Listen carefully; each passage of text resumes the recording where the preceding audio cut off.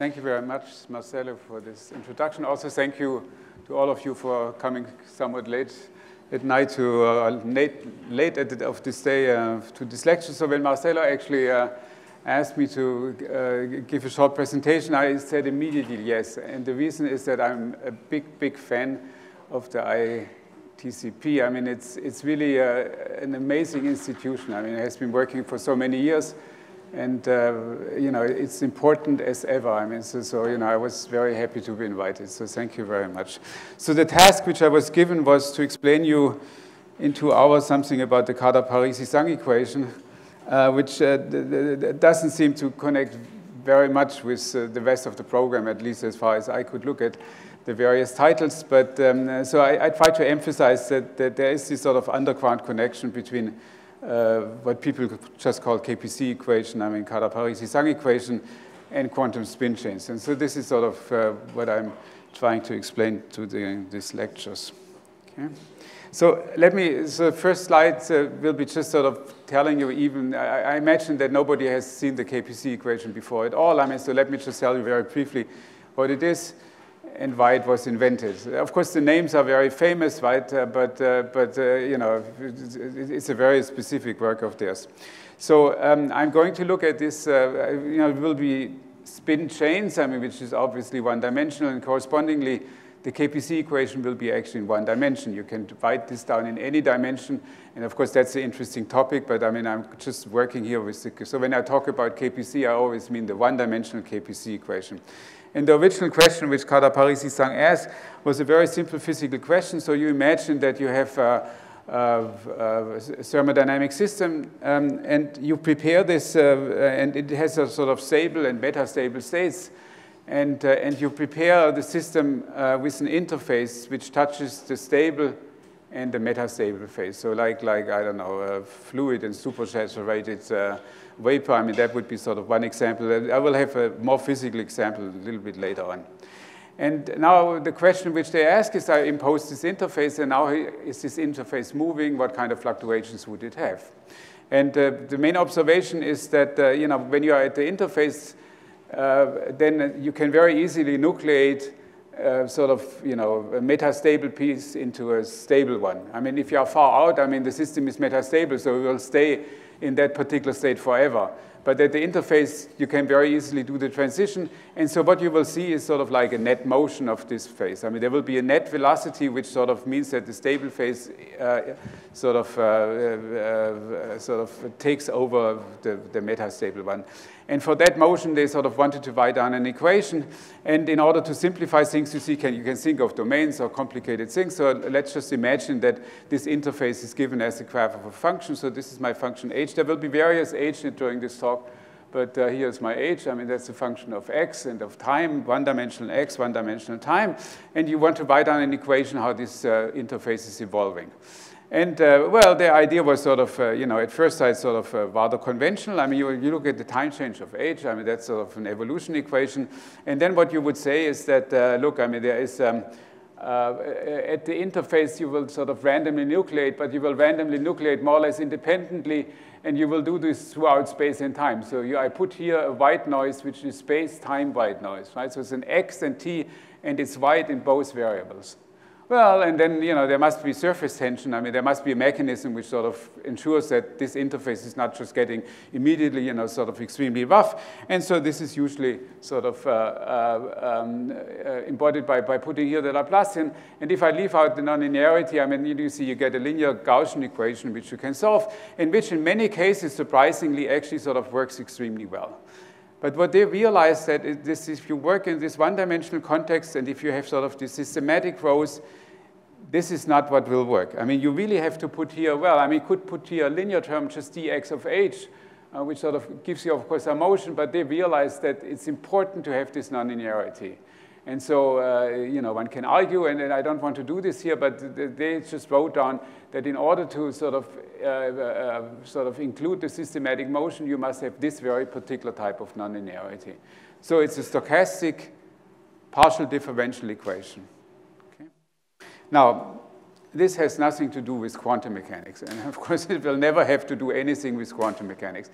But the surprising thing is that there's sort of a more mathematical identity, you know, sort of that things which appear in quantum spin change can be actually predicted to fall into the same universality class as this equation, right? I mean, so this is what I'm trying to explain. I'm not claiming that there's any connection in terms of sort of direct physical connection. It's sort of an indirect theoretical connection. So what I would like to explain you is how to connect this kind of equation to quantum spin chains. Okay. Now, I divided my lecture into 2 parts according to the 2 hours. So the first hour will be connected with Euclidean quantum mechanics. And so I'm going to look at the propagator e to the minus th. So t is real, and h will be our quantum Hamiltonian. And then there will be the second lecture, which will be concerned with physical time, where I make, so this will be 2 very different connections, where I look at the unitary semigroup e to the minus ith, and I will connect the quantum dynamics, some properties of the quantum dynamics to the KPC equation. Okay? Now, literature, that's a little bit hard. You see, it's a subject which has been sort of produced an enormous amount of interest. I mean, 4 years ago, Martin Heyer received the Fields Medal in mathematics. And the title of one of his award-winning papers was Solving the KPC equation. So, you know, if you're interested in very abstract and pure mathematics, under the title of KPC, you can go there. But then you go to the other extreme. I mean, the experiments, which I sort of mentioned briefly, also on the KPC equation. And in between, you know, there are lots of interesting stuff and still things going on. So I put here 2 titles, sort of something which I wrote. I mean, you know, if you want to have sort of some sort of introductory, if you want to sort of look up more literature, but there's plenty. And there are books and all kinds of things. I mean, here I put sort of 2 lecture notes which I've written. Okay, so now let's see the first thing. So now I first want to connect KPC equation to a Euclidean quantum mechanical quantum spin chain. All right, now ask me any questions. See, I'm sort of not completely sure what exactly is your background. I mean, myself, I'm sort of have been working for many years in statistical physics and sort of mostly non-equilibrium phenomena, also a little bit of quantum mechanics. And anyway, so I mean, just ask me if there are questions. Okay, so the first thing is I have to first describe you what the physics of is, what is related to this first linkage. So now I'm going to look at equilibrium shades of 3D crystals. I mean, this is a pure problem of thermal equilibrium. And if you want to have a simple physical realization, you imagine that you have some hot substrate, and you put whatever lead, or you put some substance. A droplet of some substance on top of this substrate, and I mean, you know, this is a solid. I mean, so you're below the melting temperature, and what you will see if I'm sort of at reason, you know, close to melting, I mean, you will see basically a droplet that has a particular shape, will be rounded, and then of course, you know, it's an interesting equilibrium problem to minimize the surface tension so you can actually compute the shape of that droplet, okay? Now, as I lower the temperature, there will be one interesting physical phenomenon, namely that at some critical, and at some particular temperature, I mean, you will actually develop, it will be no longer like a sort of smooth droplet, but you will develop actually completely flat pieces. These are usually called facets. Now, facet is actually a piece of your crystal which is sort of flat, I mean, sort of on the atomic scale. Of course, once in a while you might have a little error. I mean, you know, an atom is here missing, or somewhere else I have an excess atom. But otherwise, it's sort of really completely flat. So when you're asking what are sort of the height fluctuations in your facets, it's really something which is of order 1. It's sort of like something which is absolutely a perfect ground state, if you want so, and then there are sort of a little bit of errors on top of that, okay?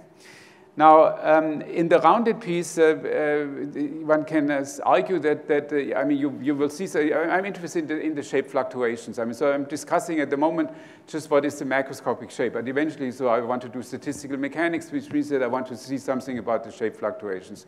Now, what one can argue fairly convincingly that if you see in the bounded case, it will be quite universal. I mean, what you will see is sort of basically a simple Gaussian fluctuation theory. And when you work out, you know, what would be the covariance, then you see that you sort of discover that it will be the inverse of the Laplacian. So it's something which people call a massless Gaussian field. So it will be actually have logarithmic fluctuation. It doesn't fluctuate very much, but sort of has logarithmic fluctuations. Now, of course, there are coefficients which are related to the curvature. So let me let this out, okay? So now there's one other further interesting prediction, namely, you see, you could ask yourself, you know, here I have my facet, and here I have the rounded piece. I mean, how does the rounded piece enter into the facet? Now, this was done in the 70s. And it's usually people call it PT. I mean, so this is the Fokovsky-Talapoff law. And what they argue actually that it will enter, you might think it will be just quadratic. I mean, that sort of looks like the nicest thing. But in fact, it will enter with an exponent r to the 3/2. You will see this exponent sort of coming up over and over during the talk. Okay? So that's what we know about the macroscopic shape. And now in order to connect to the KPC equation, actually I want to study a finer fluctuation property. Namely, what I'm interested in is actually what are the shape fluctuations of the facet. You see, if I look at this thing from the top, so I will see my essentially round facet. So I'm now looking from the top. I have here this facet. And then I have level lines sort of which describe, you know, the further parts of the crystal. So there will be one step below and that, etc. levels of this height profile. And this means that, you know, if there's a facet here, there's sort of a last line which borders this facet. But this line, of course, will fluctuate. I mean, you know, there's no reason why it should just stay completely fixed. And so the question is, what are the facet edge fluctuations? That's a sort of a more refined question which I'm asking. All right? And now let me show you a picture so that you can visualize what you do. So let's imagine that I'm looking now at an Ising model in the lattice class language. So I have atoms and they have sort of this attractive interaction. Imagine that I'm at very, very low temperatures and imagine that I have n cube atoms. So n is an integer or is reasonably large. And now you ask yourself, what is the state of minimal energy? Well, everybody knows. I mean, that's a perfect cube. Okay? But now suppose I give you n cube atoms and I take away I don't know, 10,000, right? Let's say n is already itself 1,000, and I just take away 10,000 atoms, okay? So it's a small fraction of the total volume. And then you ask yourself, under the equilibrium measure, what kind of sort of shape will I see? And this is a computer simulation of what you will see. So you see that, so you should think of this sort of like a cube, right? I mean, it's sort of just one corner of that cube.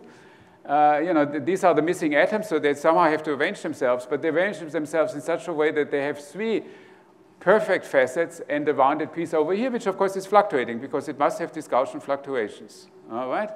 And now you can see also, you know, this line structure, so this is just an enlargement of this piece over here. Here is the facet edge. Okay, and then, you know, this is sort of the level of the facet, and I'm one level below. There will be never line, next line. So you see, you get sort of like a line ensemble, and this line ensemble has a particular statistics, and if I would understand the statistics of this line ensemble, then I could actually compute what is the statistics of the facet edge. All right? So this is what I'm thinking of. All right, now, if you have a little bit of excuse me? Yes? Excuse me? Previous slide. Yes, I can do that. No, that's the wrong direction. Okay, this is the previous. What is? Where are you? What is R?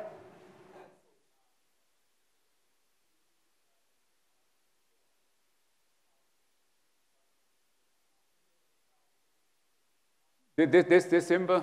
Oh, yeah, okay, maybe, I'm sorry. Yeah, I should have said that. So this is the edge, and this is simply the edge from the distance.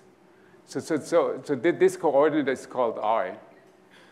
And what I'm saying is that the way how this enters into the flat part of the function goes with a power which goes R to the 3/2. So sorry, you're totally right. I mean, I should have said this more properly, okay? So it's this distance here, right? So if it would be parabolic, this would be r squared, right? And so it goes with power 3/2. Okay. Now let's see, where are we? Okay, so now if you have a little bit of imagination and you have sort of seen sort of, you know, this relationship between quantum spin chains and 2D statistical mechanics, you can sort of imagine that here I have already the world lines of fermions, and so maybe actually, you know, there is a rather close connection to my problem to let's say, interacting fermions in one dimension, okay?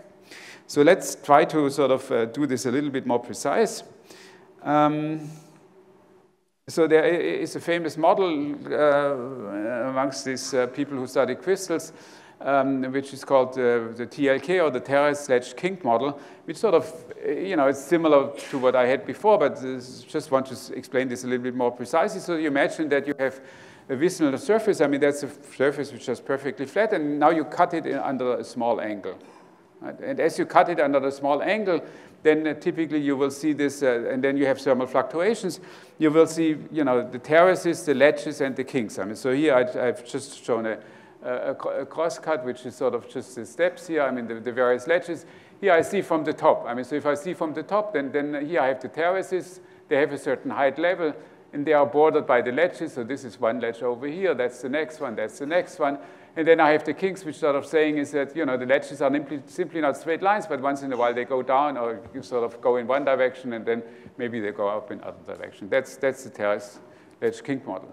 And now you want to sort of connect this to quantum mechanics. Well, you can do this. I mean, you just sort of think of the transfer matrix operating along this direction. And maybe you write down the XXC model. I mean, so here, this is the hopping term, and this would be sort of a repulsion or attraction between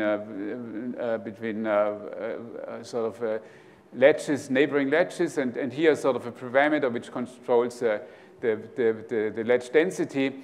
Anyway, so if you write down this quantum Hamiltonian, and then you look at e to the minus tau h, then you can think of this and then you want to look at the propagator between some initial configuration x and some final configuration y, then you can write this propagator by sort of just basically expanding out the h. You can write this propagator as a sum over all weighted world lines. So I will tell something about the weight, but the world lines simply means that these world lines have to start at x, so they're over here, and at time tau, the final configuration must be y. And then, they must be connected by word lines according to a particular statistic, which, of course, encodes the properties of that quantum Hamiltonian. Or differently, I mean, the quantum Hamiltonian encodes the statistics of those word lines, right? So this is sort of one example of this well-known map between 1D quantum spin chains and two-dimensional statistical mechanics. It's just one particular instant. All right, and now you have to sort of read off a little bit what these world lines are doing. So the first thing what you observe is that because of the hopping term, you have sort of like a fermionic constraints, and because of the hopping term, the way how it's defined, they cannot have two lines at the same side. So these lines are constrained not to intersect, right? So it's a line ensemble of non-intersecting lines, which of course is an enormous constraint. I mean, so if I don't put the constraint, then I have just simple random walks. They're just symmetrically jumping up and down. That's this term over here. And they just have to find their way from x to the corresponding y. But when you read this term carefully, you see that it encodes, I mean, this constraint. And that's, of course, a huge constraint. I mean, it just modifies statistics of the line sort of entirely, right? Because now they cannot intersect. They would sort of violate, the Fermi exclusion if they would intersect. And so then there is some extra weight, which comes from this term, which is diagonal in the sigma x representation. So you see this, I'm working here in the I'm working in the sigma c representation, right? I mean, this is the hopping between sigma c's. It's the hopping between the occupations in the fermionic language or in the lattice gas language. And so in the sigma c, this is just a multiplication. And so, if I put this weight in the exponential, then you see that what I get is I have to sort of sum over all sides. I have to sum over all lines. There's a sort of nearest neighbor interaction between lines, and it will be a positive delta. It will be a weight delta, and something similar for the corresponding weight for the lines which corresponds to the magnetic field. And so you see that if I put delta larger than 0, I mean, then this heavily favors that lines are sitting together. If I put delta less than 0, it will be repulsive, so the lines want to sit apart, and the mu which I have controls the ledge density. Okay? Yes. what? Oh, sorry, this was in the previous slide. I mean, so what I sort of slightly skipped over that. I mean, so in order to have a simple notation, I call eta m the mth line. I mean, so this just means, you know, it's a line which is sort of one along this blue line, and it's zero otherwise, right? I mean, it's just sort of, it's just an indication of one of those world lines of the fermions. Okay? So sum over m simply means that I'm summing over all possible lines in this line ensemble.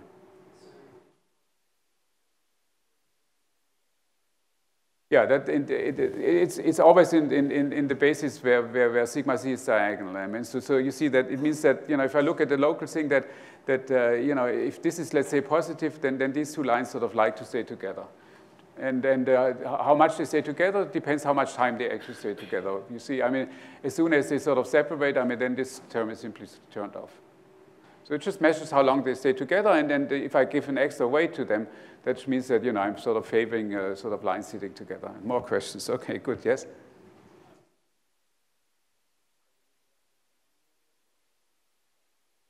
No, further, the domain walls are still coming. I mean, this just represents simply the fermionic world lines in Euclidean time, right? The hopping, that's right. They just represent the hopping, right? And the age tells me, you know, what kind of weight I should choose. All right, so let's see whether I can do this. So I put here this already. And now let's see how we can produce a facet. You see, I just have told you this e to the minus th, and I can think of this as sort of a classical partition function with fixed boundary condition. Now you see, in order to, if I just prepare an equilibrium state, let's say you know, a thermal state of my XXY model, or maybe a ground state, then you know, it will be spatially homogeneous. And if it's spatially homogeneous, I mean, I will not see any facets. So if I want to see facets, I have to impose some constraints. And the simplest constraints, what you do is, I mean, that's just like in the experiment, is that, you know, or also in the numerical experiment, I mean, you know, you have a fixed number of atoms. You know, I put here my droplet on my substrate, and this has a fixed number of atoms. Or in the Ising model, I remove 10,000 atoms from my Ising lattice gas. I mean, that fixes sort of the number of atoms. This, of course, produces for you constraint. I mean, you know, I put it up there as a formula. But for what I'm going to do, this is sort of, I mean, I can do this also, but it's not so well understood. So I'm imposing the constraint by something else, which sort of was mentioned already, namely by something which is called the domain wall boundary condition. So let me sort of explain this carefully. I mean, so the domain wall boundary condition basically means that I'm so you see, this is your quantum state at time t equals 0, and now it's evolving in Euclidean time. So at time t equals 0, I simply impose a domain wall state. This means that my left lattice, I mean, the way going to minus infinity, is simply occupied in every side. So occupation is always in terms of the sigma c basis, right? I mean, it's just sort of spin up if you want, so spin down depending what your convention is, okay? Whereas the other half lattice is simply empty in my language, but, you know, you can also think of spin minus 1, right? I mean, so this is the domain wall boundary condition. And now I impose exactly the same domain wall boundary condition at the final time. Okay, so these lines sort of start off with a perfectly, you know, sort of with a perfect domain wall. Then they have some freedom to move, but then they are constrained to actually end up again in the domain wall at time tau. And now the question is, what am I going to see? Okay. Well, you see, I mean, if I'm down here, I mean, you know, everything is constrained. I mean, these poor lines, I mean, they can nothing else do than to go from here to here. I mean, there's so much constraint that, you know, it's just no way. And also up here, I have no lines at all. I mean, so clearly out here, I will see the facet. But if I look here in the middle, for instance, look at this top line, you see it's constrained by the lower one, but, you know, it can still move up. So there's something which people call entropic repulsion. Entropic repulsion just means that geometrically, you know, there's not enough space, and so it has to move up. And so the question is, how much does it move up? Well, it roughly moves up exactly on the size of that system, I mean, just by order tau. Okay?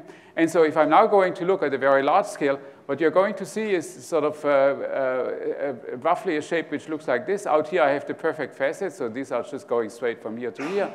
Here it's all sort of all empty. That's the second facet. And in between, I have sort of a disordered region, you know, where they sort of try to interpolate between the two things. And then, of course, in here, I will, you know, if I really would analyze this more carefully, I would see the Gaussian fluctuations as promised. Okay, so that's what I'm going to see on the macroscopic scale. Okay, now what is the facet edge in this case? Well, I mean, it's easy. It's just the top line, right? I mean, so you know, by definition, by construction, it's of course there's a mirror image which sort of well, anyway. So it's just the top line and which borders then the facet 0. Of course, I could make the same construction for the other facet, but let's concentrate on this one, okay? And so now you can sort of say this in a more clear, sort of more mathematical question. I mean, you know, I have this line ensemble with the given rules, and now I would like to understand the statistics of this top line. All right. Now we know one thing. This is Prokofsky-Talapov. You see, Prokofsky-Talapov was telling you that there is an R to the 3½ power law, but now here we're looking at the line density. So I have to take the derivative, so that gives you a square root. And so what Prokofsky-Talapov law says you, well, out here, you know, I there I just have density 1, and out here I have density 0. I'm plotting simply the line density, and let's say along this line over here. Okay, so here it's 1, and here it's 0. Now Prokofsky-Talapov tells you that you know it goes actually with a square root, and then it's sort of another square root behavior over here. This is what Prokofsky-Talapov say. So it doesn't go as smoothly as you might think. I mean, you know, it sort of starts off with a very sort of infinite slope. Okay, now here comes the exercise for the students, I mean, which I think is actually very, very informative, and you should try to do this.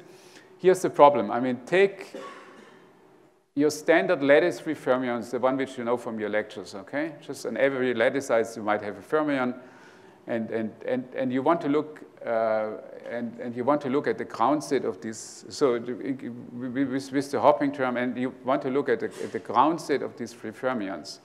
Now this, of course, you know. I mean, that's just sort of the filled Fermi sea, so this you know very well. But now what I want to do is I want to put these free fermions in a linear potential.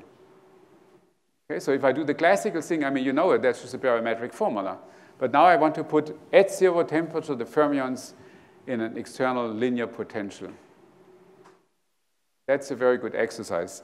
The result of this exercise is that here you will see, you know, this sort of like part of the cosine. I mean, you will see this particular formula for the average density, right? Okay, let's assume that we have done this exercise, and now let me explain you a little bit what the miracle is. So let me first sort of say one more word on this. You see, what we are doing here is so the domain wall state is, you know, all 0 to the negative side and 1 to the right, and the partition function you can write as psi e to the minus tau h. H is the xc Hamiltonian, and psi again. Now, when you look at this object, I mean, you know, this should remind you of a survival property if you do this in real time. So rather than doing it in Euclidean time, you could sort of imagine that you replace this here by IT, and then, you know, what you will find is sort of you start with the domain wall, and you're asking yourself, what is the probability that at time t I will see again the domain wall? So it's just sort of an analytic continuation of this quantity. Now, this is something which has been studied recently by Jean-Marie Stéphane, and I'm not going to go into this. I just want to sort of point out that there are some relations to time here. Anyway, so here I want to sort of look at this problem. And now you want to study this, and let's look at the simplest case. I mean, you know, this is just putting delta equal to 0. Then I have non-interacting fermions, and you would say, you know, but this is something I can solve, right? Now, remember that it's okay, but you see, it's not completely trivial, because now we don't have any translation invariance. There's no translation invariant in X. I mean, if you go back to this picture, I mean, you see, I mean, you know, I have a macroscopic profile. So there's no translation invariant in X. I mean, there's also no translation invariant in T. I mean, you just look at the picture, right? You know, it's some profile which somehow, you know, at the sides there must be, at the boundary condition, it must have sort of this domain wall, but in the middle it does something. So I have to do free fermions in a somewhat unusual situation. Usually you see free fermions, say, okay, well, I just take Fourier transform, and you compute the modes, and then you know, somehow I manage to get the result. But here you cannot do that anymore. And so this is why it's not such a simple problem. In fact, it's a difficult problem. I mean, if I just sort of tell you, I mean, you wouldn't know. Anyway, my claim is that this facet edge is related to the KPC equation. And this is sort of what I want to explain you next. And this is the miracle which happens, but it happens only at delta equal to 0. So this is at the free fermion point of your XY model. Okay? So it's a real miracle. I mean, you know, if I just put you, I mean, you wouldn't see it. But you know, once you explain, I think you can sort of understand what the explanation is. I mean, to actually really establish it, you know, requires more than I can do during such a lecture. But I just sort of wanted to give you, you know, why to the heck should this line have anything to do with the KPC equation? So here comes the connection. Okay, now what is sort of the somewhat surprising thing? The somewhat surprising thing is that if I'm only interested in the statistics of the top line at some given time t, well, I mean, you know, what I would have to do if I want to do a numerical simulation, I just have to do a Monte Carlo and produce sort of this equilibrium sort of state and then sample, and then I get the statistics. However, at delta equal to 0, there's another way of doing it. Namely, rather than sort of doing the Monte Carlo, what I'm doing is I'm simulating a classical particle system, which I'm going to explain to you, which is this polar nuclear growth. And that particular model is manufactured in such a way that it exactly reproduces the statistics of the top line. Okay, so I tell you first, you know, the corresponding growth model, and once I have that, I just sort of state that the things are the same. So let me show you what, I mean, this growth model is sort of quite fun by itself. I mean, so let me show, of course, it's a classical model, right? I mean, so it's called polynuclear growth for reasons which you will see in a second, and, you know, has been invented quite some time ago. And so here we're looking at this. So here is a very simple dynamic. So imagine that you have so you have a height function. So this height function is sort of let's say over the real line, but the height differences are always plus or minus 1. So, you know, if the height goes up, I mean, this is sort of either by plus 1 or it goes down by minus 1. And now I want to tell you how such a function is evolving in time, and there are basically 3 rules if you want, so yeah, two rules, some sense, okay?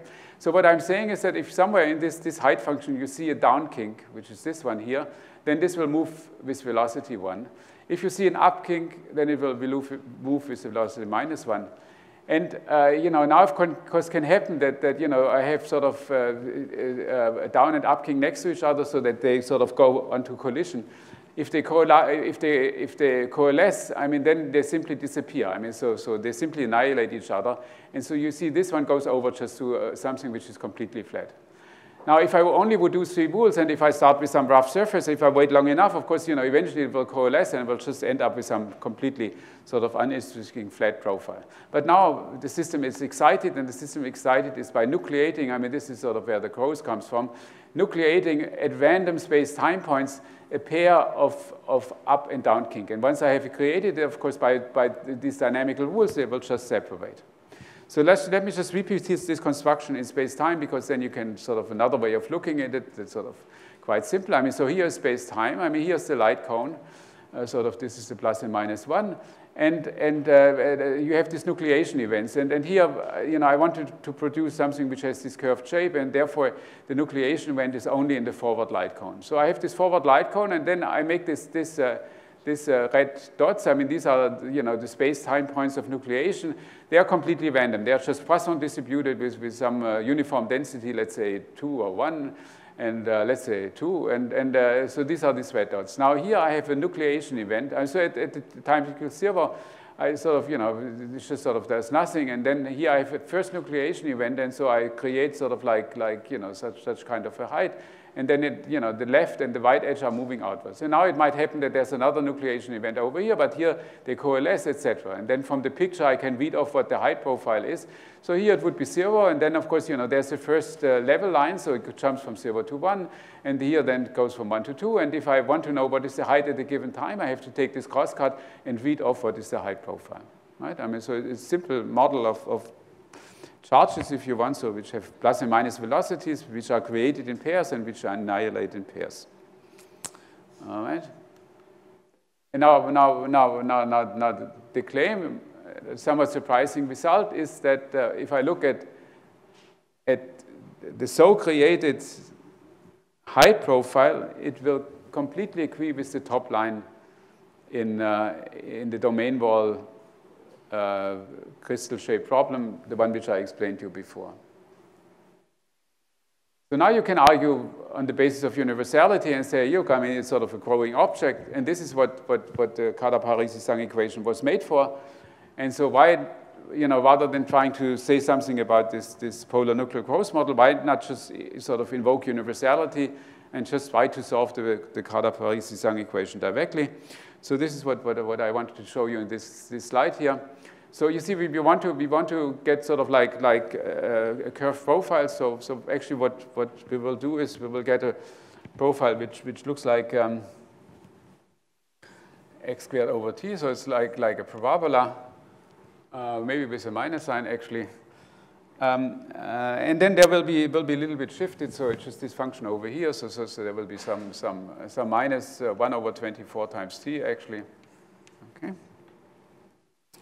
So in order to do this, I mean, I have to start the KPC equation with a very special initial condition, which is this sharp wedge initial condition. So this is sort of a very narrow needle. And this needle sort of immediately spreads into a parabola, which sort of looks like this. And it's shifted down, but this is of a, this is typically a non-universal thing. So I don't care. I just sort of concentrate my attention to this thing, which sort of has already sort of roughly, so this nice rounded shape. But now, of course, because I'm solving a stochastic equation, then, actually on top of this, I will see sort of little fluctuations. And if I want to figure out what they are, they are typically of size t to the 1/3, and they are correlated over times t to the 2/3. That's sort of already what Kardar-Parisi-Zhang already claimed, okay? But now, what's somewhat unexpected, I mean, which we can sort of deduce from the PNG, but in fact, we can also do it directly on the level of the KPC equation. There are certain quantities which you can compute. And in fact, you can write down an explicit formula for the height at the origin. So I'm sitting here at x equal to 0. I'm just asking myself, how is this height fluctuating in the course of time? And for this, you can actually write down a Fredholm determinant. So it's still a somewhat implicit expression.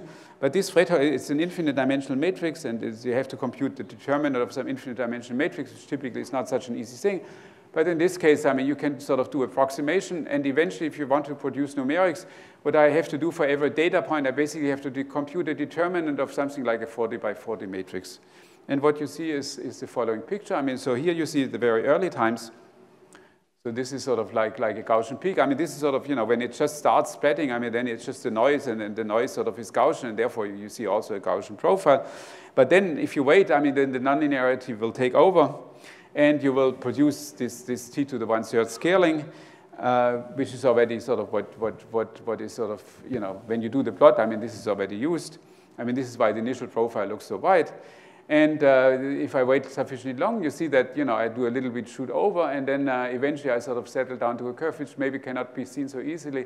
It's this blue curve here, right? I mean, so the green curves are always in between, and well, anyway, it was just a way how we did the picture, but eventually you will settle sort of, at the one which you see here at the very, very end, right? Okay, so this is the limiting distribution, and now you have a perfectly nice prediction, namely, if I'm going to look at the statistic of this facet edge, and if I make the facet sufficiently large, and if I do some statistics, then what I'm going to see, if I just look at the facet edge statistics at some given sort of ray, then what you should see in the long time limit, you should see exactly this curve over here. Okay. So that's fine. So we have an exact curve, which maybe you can compare with experiments. Actually, that's not easy. I mean, even to see the Prokofsky-Talapov law is something which in Jülich they worked for many, many years. And even now, I would say, they see it, but, it's not, with the precision you would maybe like. I mean, so it's not so simple. Anyway, yes? Excuse me? Should I go back, or?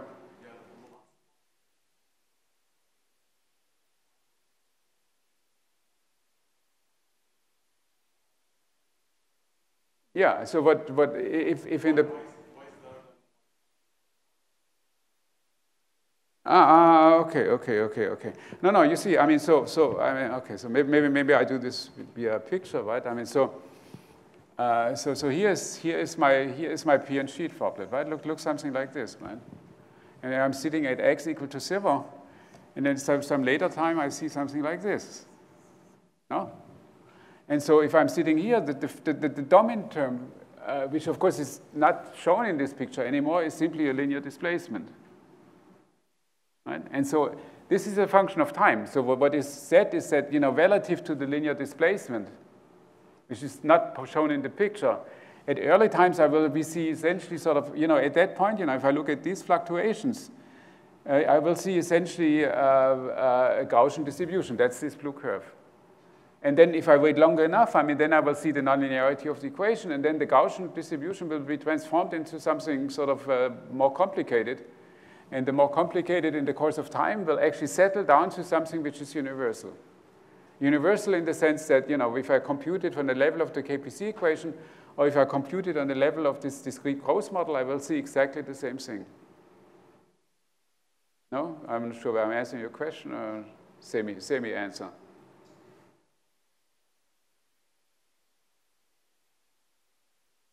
No. You have to put your head like this. You see the distribution is this one here, okay? And so what you see, what you should ask is, where does the asymmetry come from, right? Okay, so the asymmetry, yeah, that's a very good question, what the asymmetry is coming from. Now, the asymmetry comes from the fact that in this direction, it can sort of move fairly freely, but in the other direction, it will see the other lines below, and therefore it's constrained. Okay, now let's see what we have here.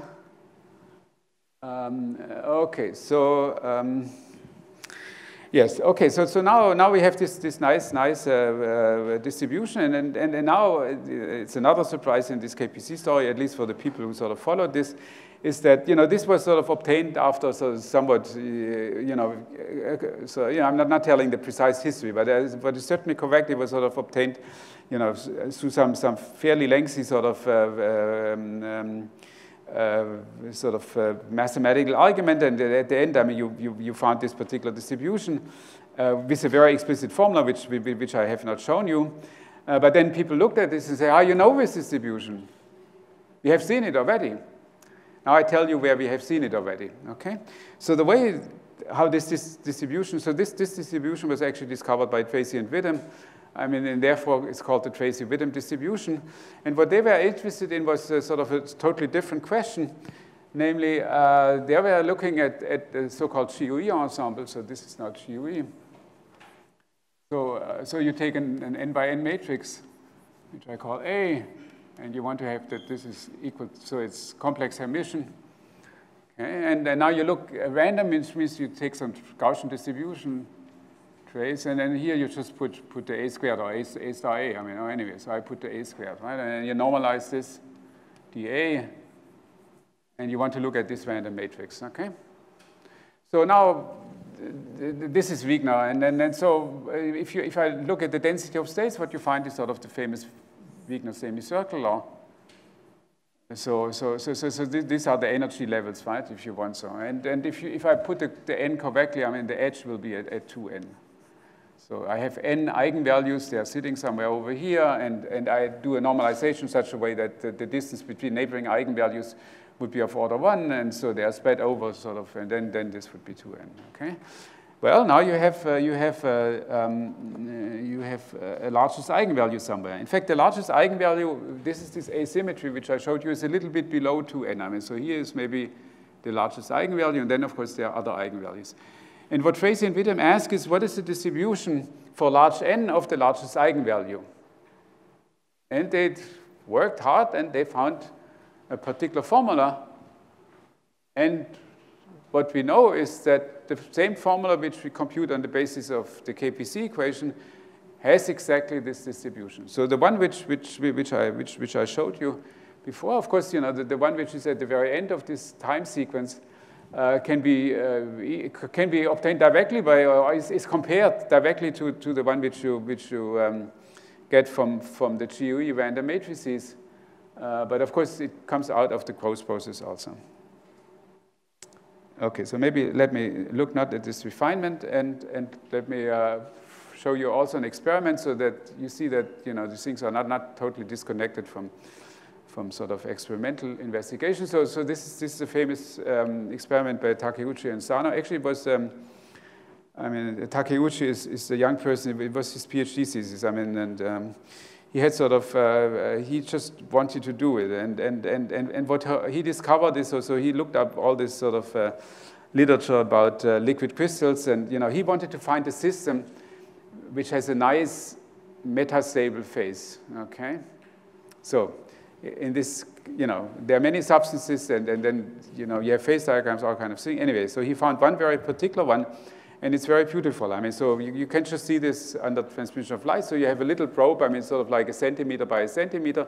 You put it under a light microscope, and you can see, what's basically on the computer. So you prepare the system in a metastable state. So if you watch, I mean, it doesn't change. The only thing what happens is that once in a while, at the end of at the border of your probe, I mean, you create a nucleus, and then sort of, the front is advancing, it becomes immediately the stable one.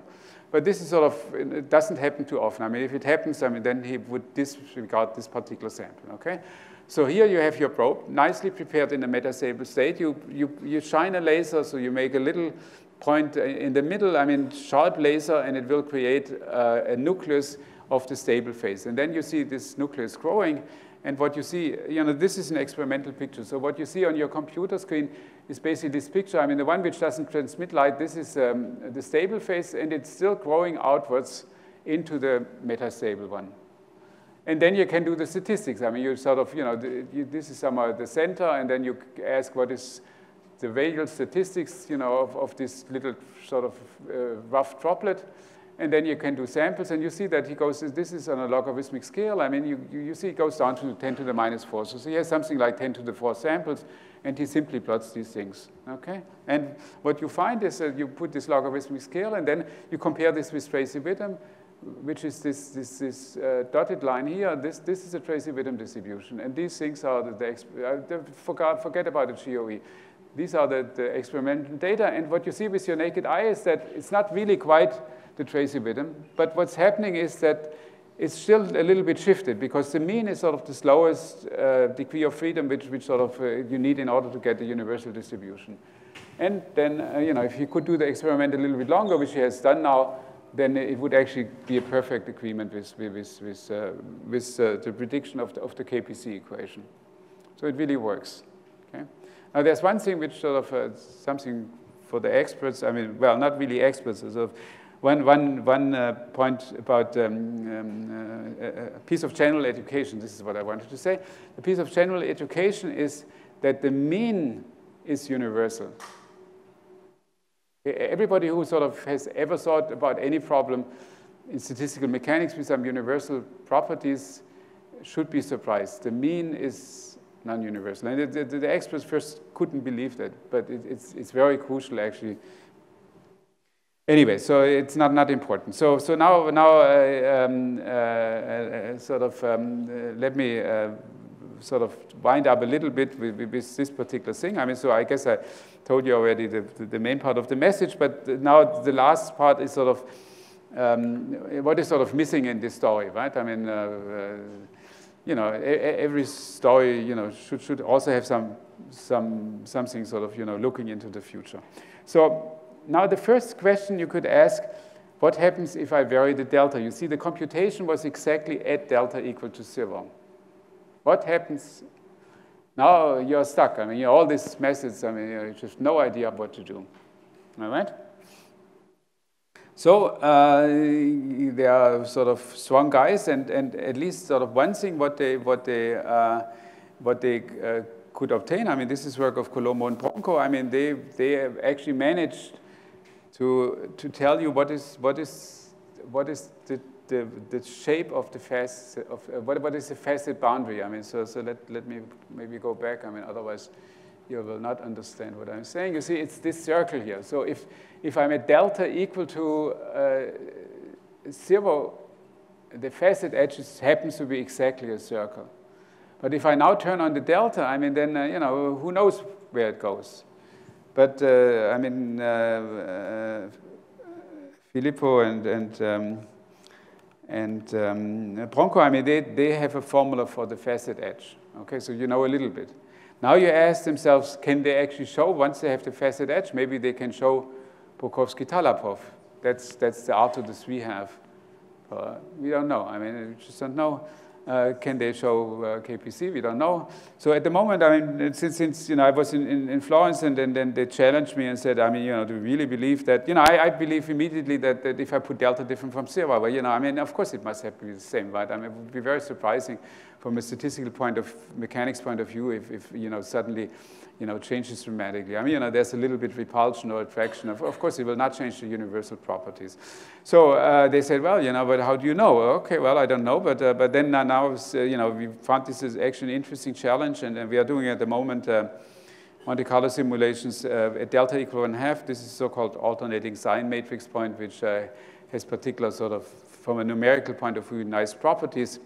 And it's essentially finished, but I don't want to show you any picture. But I mean, it is confirmed. I mean, what we see in our numerical simulations, they are a little bit demanding for various reasons. But in any case, because it's a critical system, and therefore it's not so easy to do, but we do see the KPC behavior. So that sort of looks okay.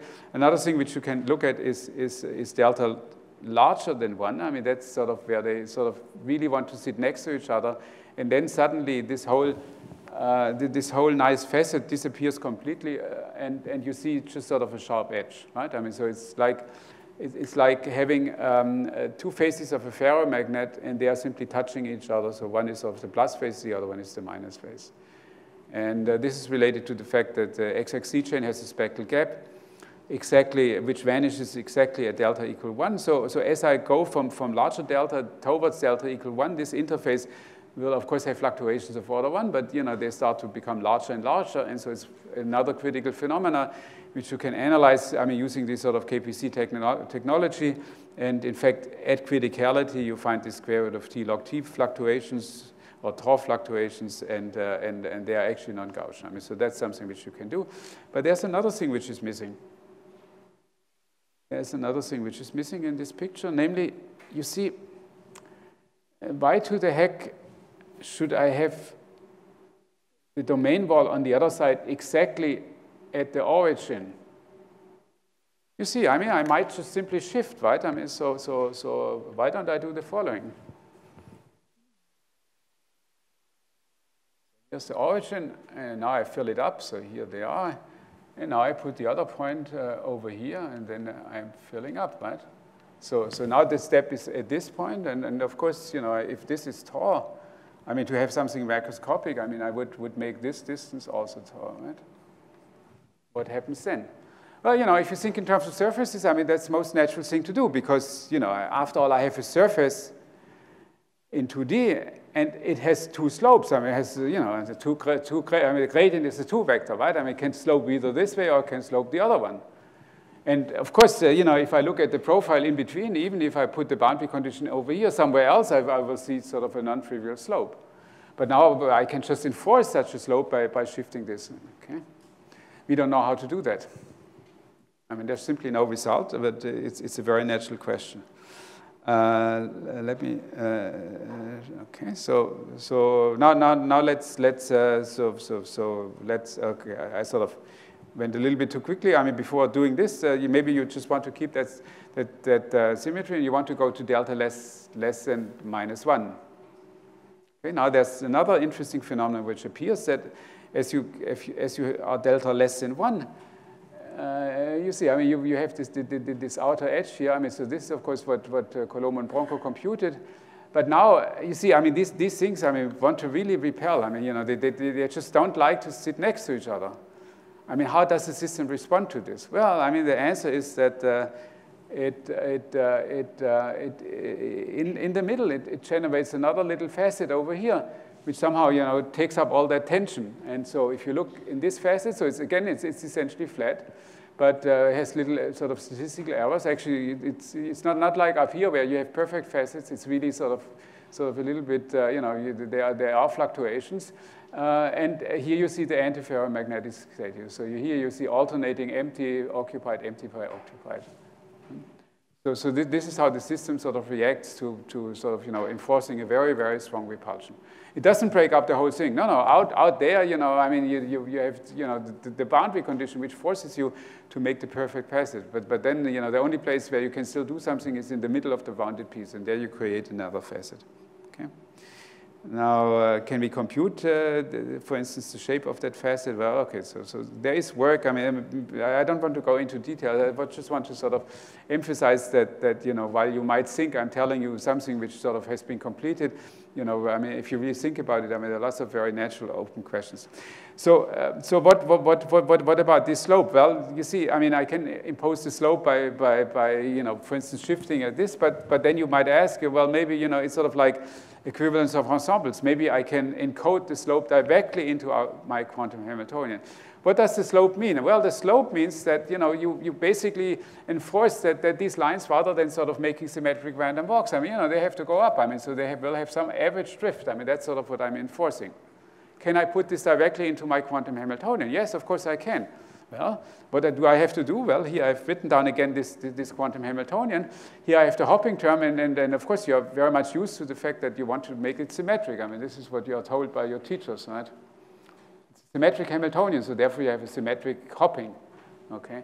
But now in this statistical mechanics problem, you know, if I want to sort of impose a net drift, I mean, I should rather make an asymmetric hopping. So I put here an e to the theta and here an e to the minus theta. Why I do this in this particular way, that's a different story. But the main point, what you should see is that, you know, I mean, the right left and the left right hops sort of have a different weight. Okay? And this is something which is called the asymmetric HXXC model. And I have thrown out quantum mechanics out of the door. Why? Because it's no longer a symmetric operator, right? You know, I mean, if I take the adjoint of this one, I will get this one, but with the wrong coefficient. Non-symmetric. This is why it's called asymmetric. Now you think a little bit about what you learned in quantum mechanics. I mean, you know, you have an XXY chain. I mean, you can think of putting this on a ring, and then you put a magnetic flux line through. And then you know that you will get sort of something like this. However, this will be self-adjoint. So if I now make an analytic continuation in theta, then I put an e to the I theta and here an e to the minus I theta, then I'm back in business. That's a self-adjoint operator and corresponds physically to putting this flux line through your ring. So if you want to, I mean, you could study the magnetic problem and then do the analytic continuation, which of course would be a completely crazy idea. I mean, this will never work, right? I mean, but I just want to say that you know, I mean, this connection between you know, 1D quantum systems and 2D statistical mechanics is sort of somewhat more richer than sort of what I sort of indicated at the beginning. Okay, so I think this sort of brings me back to the conclusions. Let me see. Yeah, okay, so this is a summary of the first connection. And the idea was, you know, we make a short break and then I continue with something sort of, I mean, not orthogonal, but somewhat separate. And I just want to emphasize again, I mean, what I was doing here is I was using the connection between statistical mechanics of 2D line ensembles and S generated by a quantum spin chain. And the object which we looked at was something very, very, very specific, namely a facet in the statistical mechanics model and the fluctuations of the facet edge. And the conclusion was that the statistic of the facet edge are governed by an equation which was written down for completely different purposes, but which happens to model also these very particular fluctuations. So if there are questions, thank you very much.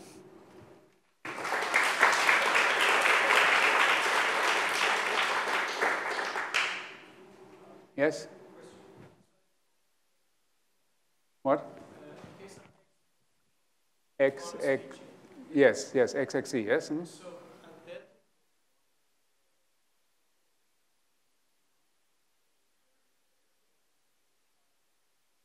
Yes.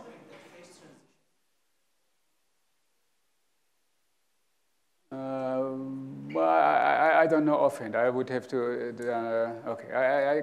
I think I cannot really immediately answer, but I would have to do a little bit of thinking. And, but you know, if you catch me, I mean, maybe I can answer. So, I mean, I guess we mostly investigated that very particular connection. But it could very well be that, you know, if you sort of look at a somewhat more general model, I mean, but you see, you would have, I mean, so you always, I mean, in order to get the connection, you somehow have to connect it to some sort of facet edge, right? I mean, you know, I mean, you know, there's no connection if you look at any sort of bulk property or so. I mean, this just sort of doesn't make any sense. I mean, the whole point of this lecture is that if you somehow, you know, in this model or sort of its statistical mechanics version, if you sort of create something which has a facet edge, I mean, then you're in business, right?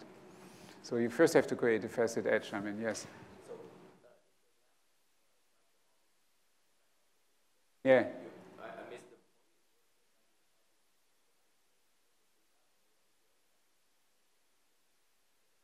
That's correct, yes.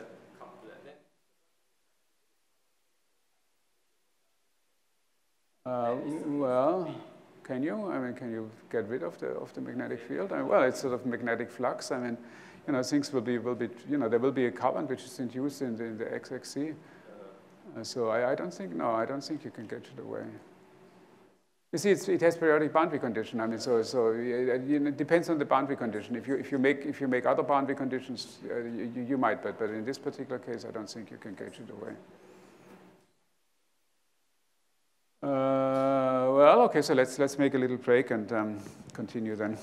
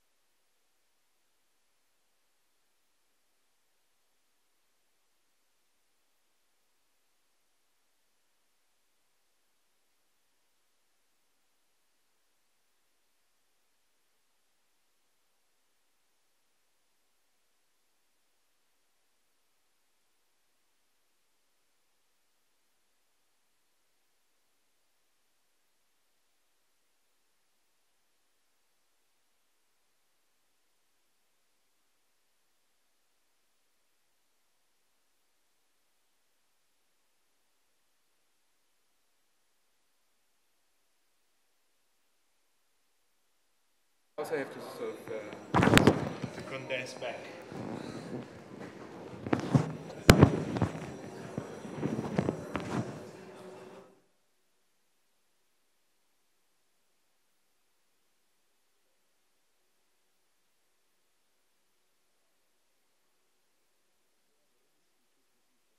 Reasons, because now people that study dynamics in what are called random circuit models. That's correct. I know. Yes.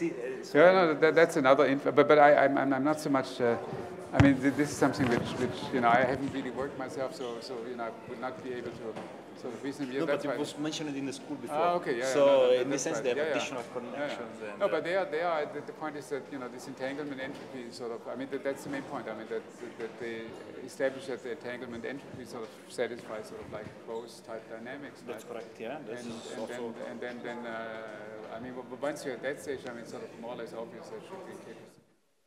Okay. Yeah, so good.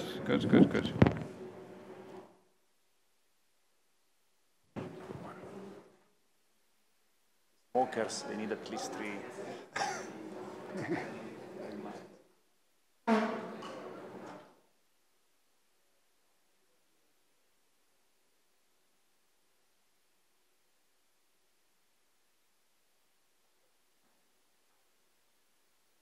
Okay.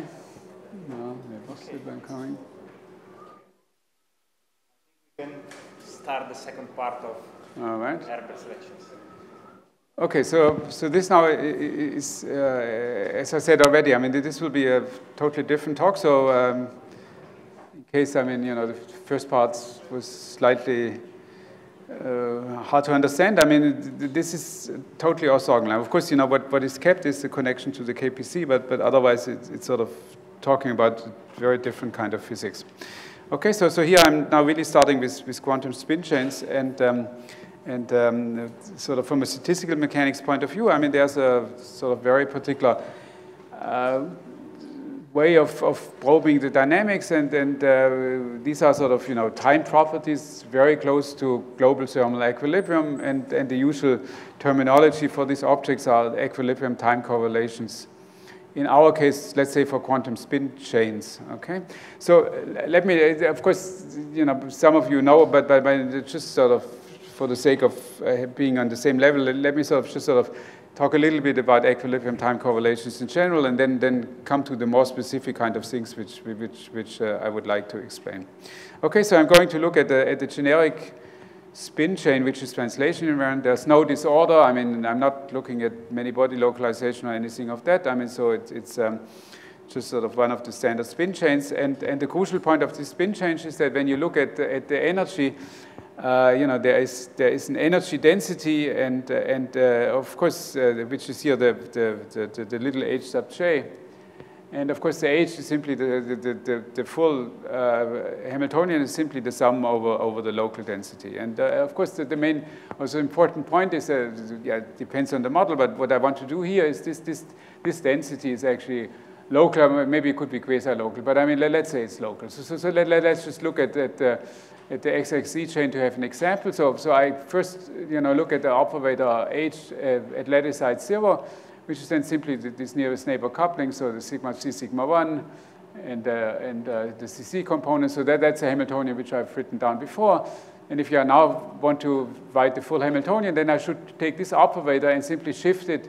I mean, if I want to have this density, I simply shift this by j. I mean, this is what is meant by hj. It's the same operator. I mean, h at 0, h of j is the same operator, just shifted by j lattices. And then if you shift it, I mean, then this index becomes j and this j plus 1. And if you sum, then you see the same operator as told before. Okay, so these are the kind of things which you want to know. And then, of course, there's a thermal equilibrium state, which is given by e to the minus beta h. And the average is usually denoted by beta. And I'm sort of imagining that the system is very large. So since we are in one dimension, you can sort of easily think about infinite dimension. I mean, that's sort of not very important. So now I want to look at some local observables. So again, I mean, local just means that it depends on a few lattices sort of close to the point of reference. Let's say here 0, and I have the translates HA. They are the same operator shifted by J. And now I want to look at their time correlation. So this is sort of the usual definition. I mean, so You might take the Kubo product, but let me not make things unnecessarily complicated. So here I look at this operator at lattice side J, shifted to lattice side J at time t, and the same one at 0. And I take thermal average. That's what's called equilibrium. It's time because I do the time displaced correlation. And then I put the C because I subtract the spatial average, and so that's C stands for connected. Okay? Now, I just remind you that there's a Lieb-Robinson bound, which tells you that, if I think, so now I have just, once I fixed all these things, I just have a function of J and T. And the Lieb-Robinson bound tells you that if I fix time T, and if I make J large, then eventually, this object will become actually sort of uncorrelated. But the way how it becomes uncorrelated is that it's sort of linearly in time. So there's here sort of this light cone, which is bounded by the Lieb-Robinson velocity. And if I'm outside that light cone, of course, that velocity is model dependent. If I'm outside, then sort of these correlations are essentially 0. Okay? So that's a very, very generic structure. Okay? Now, there's another way of looking at these things, perfectly equivalent. I can sort of put this operator A sort of into my initial state. Maybe I want to make it a real density matrix, so I put here A to the 1/2, and here also A to the 1/2. And then I can think of the same, physically the same thing is I have my system prepared in equilibrium. I perturb somewhere close to the origin, and I'm asking myself, how is this perturbation moving in time? And what Lieb-Robinson tells you is that, it can sort of grow at most linearly. It's sort of maybe less, but certainly at most linearly. All right. Now, of course, there's still a lot of arbitrariness in terms of what kind of operator I should do. And so for the purpose of this talk, I want to sort of restrict myself to operators which come from local conservation laws. So this means that if I'm thinking of the energy, then the energy is the sum of sort of has a density, so these are the HAs. And then I would look at the the local energy correlation, time displaced, right? This is sort of what I want to do. Of course, you can do other things. I'm presumably doing this sort of summer school. You certainly must have seen this out of time ordered correlation, which are sort of commutators squared and then expectations. So of course, there are lots of other things which you could do. But for my purpose, I just want to do the standard time displaced thing. Okay.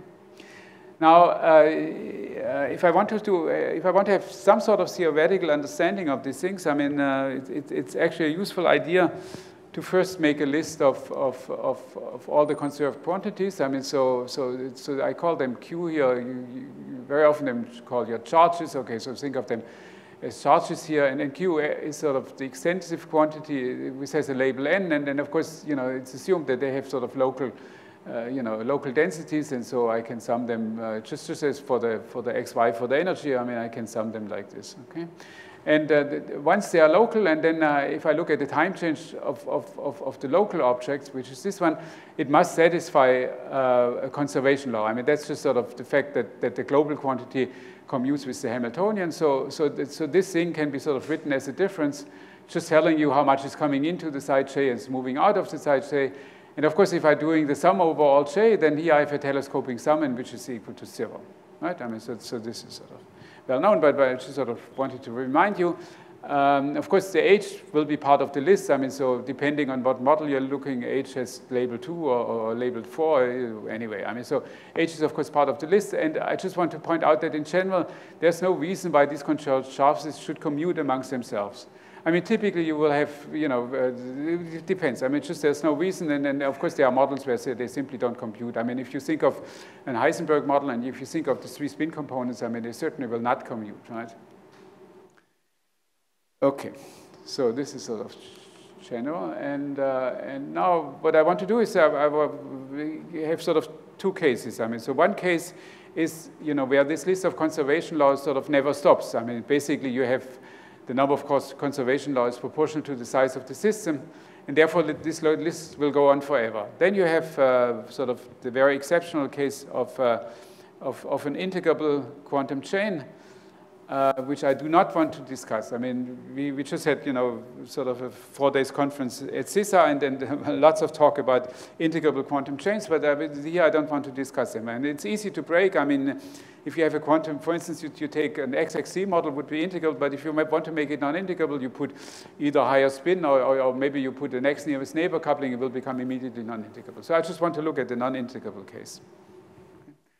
And now comes sort of a real riddle, I mean, which you know, to me it's sort of a basic question, but because it's such an obvious question and it's so obviously difficult that you know, one doesn't know what to do. So, you know, empirically, you know, you study all kind of various sort of one-dimensional quantum spin chains, but you discover that the number of conserved quantities sort of goes maybe, you know, spin and energy or something like this. It goes to 1, 2, 3, 4, and then it stops. So you will never, you know, you will never find a natural. Of course, you can sort of somehow artificially construct, but if I take a truly interacting model, you will never find anything which has 57 conservation laws. So either it's very few or it's infinity. I mean, why? I mean, so maybe, anyway, so there's this dichotomy, I mean, that you know, either you have a 4 small and it's non-integrable or it's immediately integrable. Anyway, so I'm assuming that the n naught is fixed and small, and typically you should think of 2 or 3 maybe, or 4, I mean, it's just sort of a small, okay? So once you have this, then of course you have to, if you have several conservation laws, you have to sort of expand a little bit your equilibrium states, because, you know, then there will be chemical potentials, and so you will get an equilibrium state which sort of has this particular structure, right? All right. Okay, so let me repeat the question. So I'm fixing the parameter of my equilibrium state, so this means I'm fixing the chemical potentials. In this equilibrium state, I want to look at time-displaced correlations. So since it's a correlator and I have n naught conserved quantities, this will be an n naught by n naught matrix as a function of space-time. And I just want to know how it depends on space and time. That's it. Okay? It's a rather simple and straightforward question. But maybe it's not so totally easy to answer. And so in order to build up some intuition and to make connection with the KPC equation, let me go back to a case which is sort of much easier and much better understood, namely to a classical chain. And so for a little while, I will just talk about the classical chain, which you presumably have seen. And then anyway, so it will be quite obvious. Okay. So here's my classical chain. I mean, so this is called an anharmonic chain. I mean, so now I have my label, and at every label point I have a position and momentum.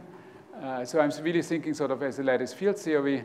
And then there's an energy, which of course is the kinetic energy, and then there's an interaction energy, which I assume to be of difference of the positions. I mean, this is some nonlinear potential, right? And so there are famous examples. I mean, the FPU chain is of this form. I mean, then you know, you have a quartic polynomial as your interaction. I mean, you can take hardcore, which sort of you know, is 0 outside the diameter A and infinity otherwise. Now this model, of course, is integrable because, you know, in a one-dimensional collision, I mean, you know, it's just sort of like particles. If you are relabeled, particles are just going through each other. So if I want to make this model non-integrable, I have to break. The integrability. And the way how this is usually done is that you just put alternating masses. So have mass 1, mass 3, mass 1, mass 3, and this immediately breaks integrability, right? I mean, so this is another standard model. I mean, the total lattice is integrable. Anyway, so this is what I can do. Now I want to follow my prescription. First, list the conserved quantities. I'm always simply assuming that it's not integrable. Okay, well, so the first conserved quantity is actually the stretch, which is sort of the volume between neighboring particles. So it's just a positional difference. I mean, then momentum is a conserved quantity, and the local energy. So the local energy, because it's written like this, you see, is also written in terms of the stretch. And so you can think of your evolution equation actually in terms of the stretches of the momentum and end of the momentum. It's so slightly unfamiliar, but it's a convenient way to look at it. Well, so let's first do the equilibrium. Well, I take e to the minus beta h. You see, it's sort of essentially a product here. I put already the RJ, and so if I just rewrite this thing in the exponential, then you see that I have the kinetic energy which might be displaced. So I have a mean velocity. So that's displacing this object. Then, of course, it's the V of Rj. But then you see you also have to fix the stretches, which usually you do sort of microcanonical by pinning the chain sort of at either end. But if I go to the canonical picture, then you see that this induces simply a linear extra potential. And if you look at the formula carefully, you see that this is nothing else but the pressure or the tension inside the chain, right? So the main part of this little formula is that, you know, as promised, I mean, I have 3 conserved quantities, I have 3 parameters. Later on, I will put u equal to 0 because I can get rid of it by Galilean invariance. And you see that the equilibrium measure is particularly simple. It's just a product. So equilibrium is totally trivial, right? I mean, all right, so this I can do. And now I can look at just the quantity which I discussed, but within this classical context. Namely, I have this evolution equation, so I just promise you to, you know, here there are no Q's appearing anymore, so it looks like this. So you see here that there's the coupling of lattice Ij to the right neighbor. Here's the coupling of the lattice Ij to the left neighbor, but it looks more asymmetric than what you are used to from a quantum string chain. That's simply because I have sort of, you know, plugged the position and the momentum at the side into one vector, and of course they have very different properties. Okay? And now I can look at this time correlation. So this is just a abbreviation for these 3 conserved quantities. I mean, so it's R, P, and E as a function of J and T, as a function of J and T. And so here's this label. And so as promised, I mean, you know, this equilibrium time correlator is a 3×3 matrix, right? It's alpha and alpha prime. That labels for you the conserved quantity, and then it's a function of space and time. So now, what are you going to see? Well, what you are going to see is always the following picture. You know, so always means always means that you're going to see 3 peaks all the time. Now the area under these peaks depends on, so you know, what particular initial condition what particular linear combination I take here. I mean, sort of, you know, which particular. I mean, think of this as a matrix, and then you know, I'm just looking at particular matrix elements, and it depends on which matrix elements I'm taking. But what I'm saying is that even, you know, allow sort of arbitrary, you know, sort of, I mean, multiply to the left and to the right with some vectors. I mean, then you get a scalar quantity, and then you will always see this thing, except for the fact that, you know, it's self-similar. So maybe the area under this peak happens to be sort of very small or even 0, and you only see the right moving peak, but you will always see the same things, right? And so you will have 3 peaks. I mean, one of them is sort of moving with the velocity of sound, and then there's another peak which is called the heat peak, which is sitting in the middle, and which is sort of, you know, well, has a particular shape. Okay, so here at the moment the emphasis is that you know, while you're at first sight you might think that, you know, you see something very complicated, the structure is in fact, you know, sort of, at least in first approximation, very simple. 3 peaks, and these peaks are broadening in time, right? Of course they're broadening in time. I mean, they're not you know, they don't stay like this. And so here, in order to convince you, I sort of brought along a numerical computation. So what has been done in this system is it's a simulation of the Fermi-Pascal-Ulam chain. And what you should see is that, I mean, the color code are 3 different times. I mean, here's the early time. So here you see the central peak, and here you see the 2 sound peaks. Now, you see it looks very funny, the peak. It looks very unphysical. Of course, it looks unphysical because, you know, we have normalized the area under each one of these peaks equal to 1. Which, of course, in actual fact, I mean, they are normalized by particular susceptibilities, and therefore it would look differently. But I mean, just in order to see the principle, I mean, it's useful to normalize them to 1. And so you see that in the course of time, so this is 800, this is 1300, 2007. I mean, you know, this book is moving over here, this over here. You just hardly can see the green peak, but you know, it's sort of out here is the green peak. And of course, you know, this motion is linear, but then they are broadening with a particular exponent, and you see also this peak in the middle. And one thing which I wanted to point out is that the middle peak sort of seems to behave somewhat differently than the other ones. You see the middle peak, this one has sort of rather long tails, and, you know, sort of reaches almost into sort of the noisy region, and there's a deeper reason for that. So there is fine structure in terms of, you know, the way how they broaden, but I want to emphasize that the basic structure is 3 very well-defined peaks. So they broaden sublinearly, right? I mean, they separate linearly in time, but but their width is actually sublinear. Yes, question? Sorry, I'm in the same difficulty as Uli. If for that distance and with the poor acoustics, I cannot hear. This is independent of alpha and beta, the indices. Okay, that's a good question here. So no, it's not independent of alpha and beta. But the point is that the 3 peaks, of course, they are always there. I mean, whatever I do with alpha and beta. So alpha and beta are the coefficients in front of the question was how much does it depend on the particular potential I'm using. So alpha and beta are the coefficients in front of the x to the power 4 and x cubed, right? What was that? Excuse me?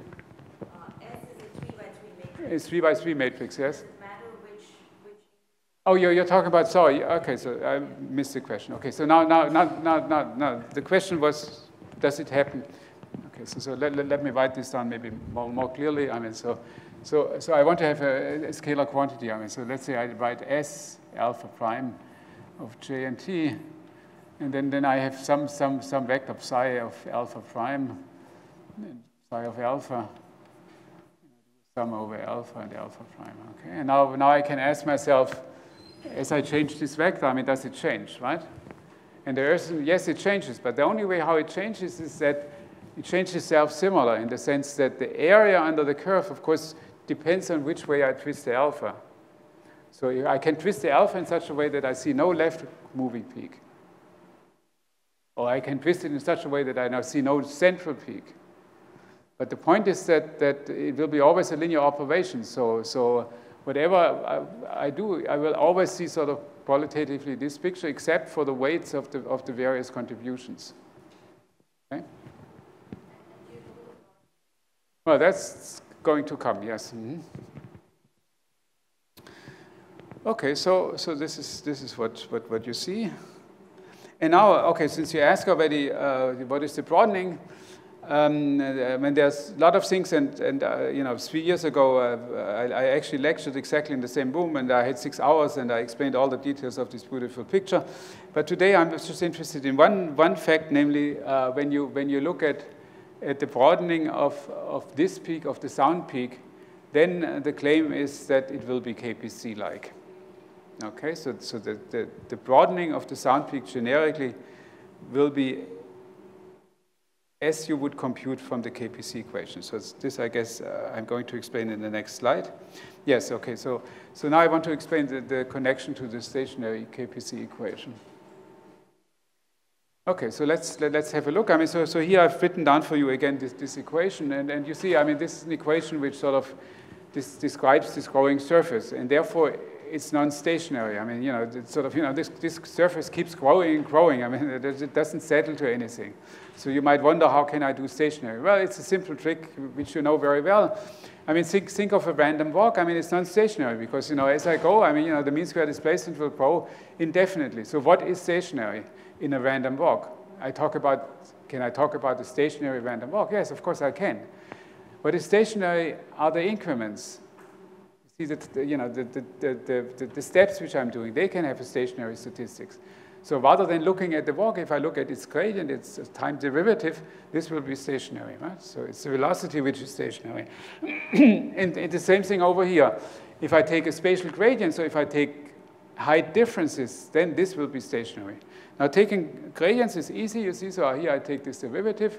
And so, you just sort of go through everything. I mean, so I have u, which is the derivative, and now I have everywhere a derivative, so I can pull it out. And now I get a nice sort of, again, very generic equation. You see, it has the form of a conservation law, which I would like to have. Its CDQ is dTx of some current.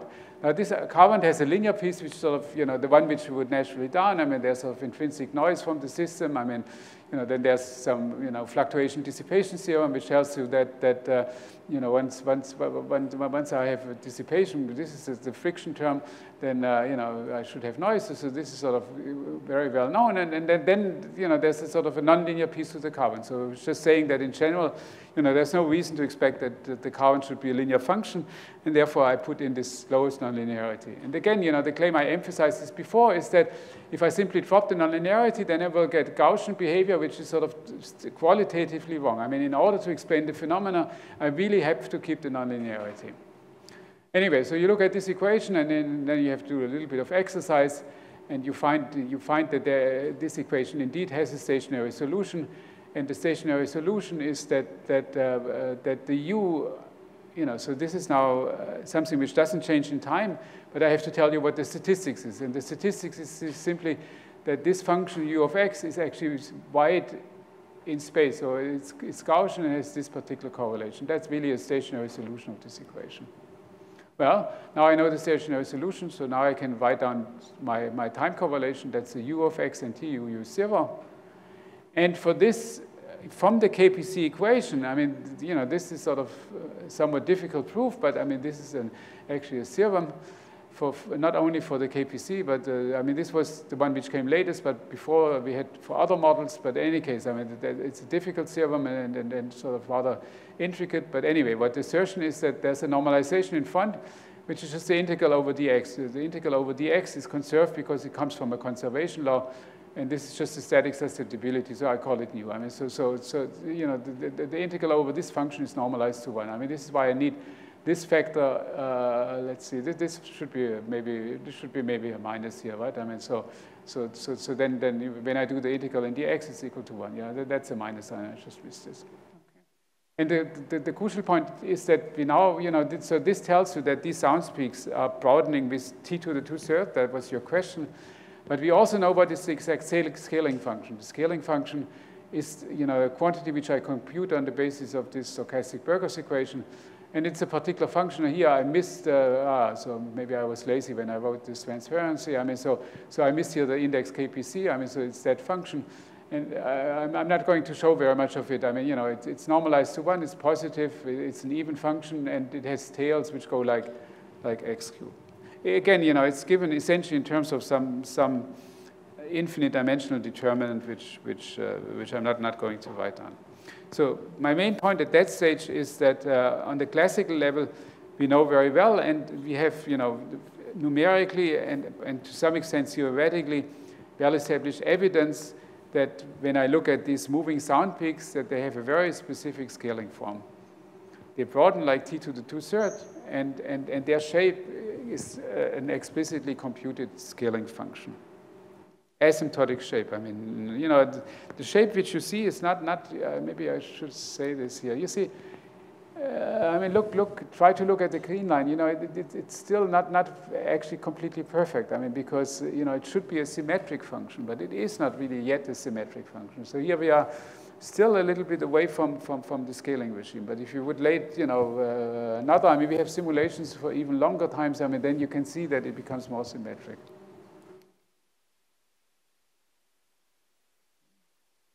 Okay, now here's a short word of how this works. I mean, maybe I make this really very short. Namely, it's sort of based on some nonlinear version of fluctuating hydrodynamics. And this stochastic Burgers equation is sort of one particular case, and somehow the argument is that if we wait long enough, these peaks decouple, and the sound peak by itself can be written in terms of this Burgers equation. But basically, forget my explanation. I mean, it's too short anyhow, and it's not so important for what I'm trying to say. What is more important is that these time correlations obviously have a ballistic component. I mean, they are moving outwards. And, I'm not sure whether I'm sort of making connections sort of very well here to the quantum systems, but maybe to some of you, usually the presence of ballistic component is detected by the so-called Drude weight. I mean, so let me just introduce this terminology because it's very widely used in the quantum community, and so I might just explain it into this context. So the way how you, I mean, one way to define the Drude weight is the following. I mean, so I'm looking now, you see here I looked at the conserved quantities, now I look at the carbon-carbon correlation. So this is the carbon across the origin at time 0, initial time, and this is the carbon across the lattice at the lattice side J at time t. And I can look at this carbon, and I want to look at the total carbon, so I'm actually summing over all J. I mean, this is a well-defined sum because of Lieb-Robinson. This actually decays exponentially in J, and so I can do the sum once I truncate in X. Okay, so this is the total carbon-carbon correlation as a function of time. Now, ballistic transport is reflected by this function not decaying to 0. Okay, so if I look at the long time limit of this function, and I discover that it's non-zero, then it means that I must have some ballistic component which is moving out. Now, which ballistic component one doesn't know. It's a sum rule. I mean, so it doesn't tell you much of a detail, but it tells you that there must be some ballistic component.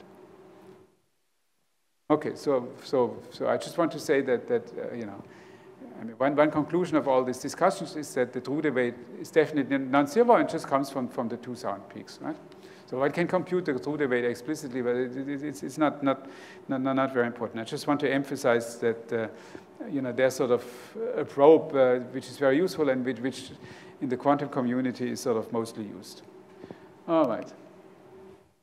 Okay, so now I want to come to the quantum chains, and I just want to ask the same question, right? I mean, I take a quantum chain, I have some conserved quantities, and I want to compute the time correlations. And now I discover something which you know, I'm still puzzled. I asked many people, including Uli and many other, but you know, the net result is that we simply don't know. So I want to have the model non-integrable. See, I want to have these moving sound peaks, so I want to have a non-zero Trude weight. And it seems to be that as soon as I impose non-integrability, the Trude weight is always zero.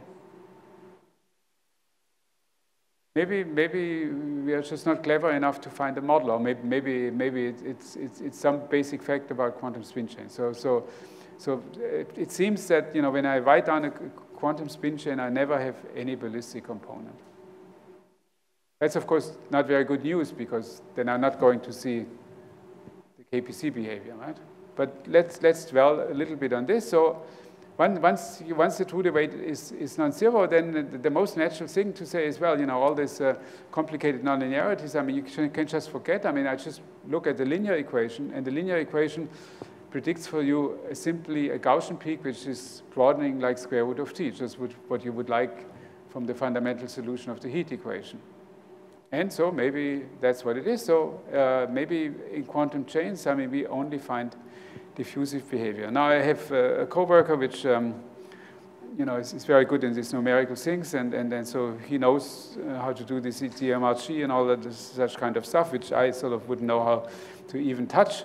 But he's very good at this, and so you know, we have been sort of you know, he's at the moment he's in Dresden, I mean, so you know, we had a lot of discussions, and so I asked him whether he could compute for me the density correlation in a simple system, and so I guess here I put hard-core bosons. I mean, you can also think bosonic Herbert chain, and we took 3 states per site, right? I mean, 0, 1, 2, and the system size is roughly 100, maybe in some simulations 150, and we're working at infinite temperature, which is sort of the easiest case. And so now you see the 2018 versions of the pictures which Uli showed you, which was sort of like, you know, a little much earlier. And so this is what you find. So you know, these are just almost perfect Gaussian peaks, right?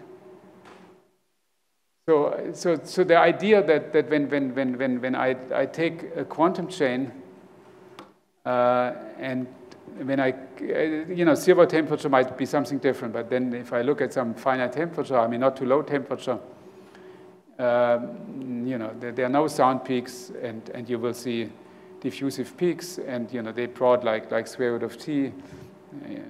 And of course, you know, there are numerical simulations and limitations, and so you know, you cannot go to much longer times and all these kind of things. But I think that the numerical evidence is very clear, and then everybody who works in the area is sort of, you know, even without these pictures, is very much convinced that this is what happens. Okay? Now, of course, you might have several conserved quantities, but then, you know, the assertion is just still the same. I mean, then of course you know, you have now 2 quantities, but each, you know, it will be a 2 by 2 matrix, but each matrix element will sort of expand like a Gaussian, right? All right, so bad news. Okay, no propagating waves, no KPC, nothing. Okay, and so the last thing which I want to explain to you is that life is actually a little bit more complicated. And in fact, there is sort of a somewhat subtle way of how to escape this, but unfortunately, sort of it's a little bit subtle, and whether we can actually sort of really implement this numerically, I mean, we don't know, and you know, I mean, experiments sort of seem to be even, you know, further apart. But I thought the mechanism is sort of general interest, and so here, Uli, I want to show you this picture. I mean, so here. This is the version of what you showed before. I mean, you know, just a little bit later. Okay, so now I want to come to this sort of, so you know, again, I mean, I don't want to make it too specialistic, so I just want to emphasize that there's some general feature which I think actually is interesting and which one should look out for, and which I think is much more general beyond the specific example which I'm trying to tell you, but it's that case which we have studied. So actually we have studied two things. We have studied classical spins, where we see the same phenomena, but you know, I want to keep the material sort of short, and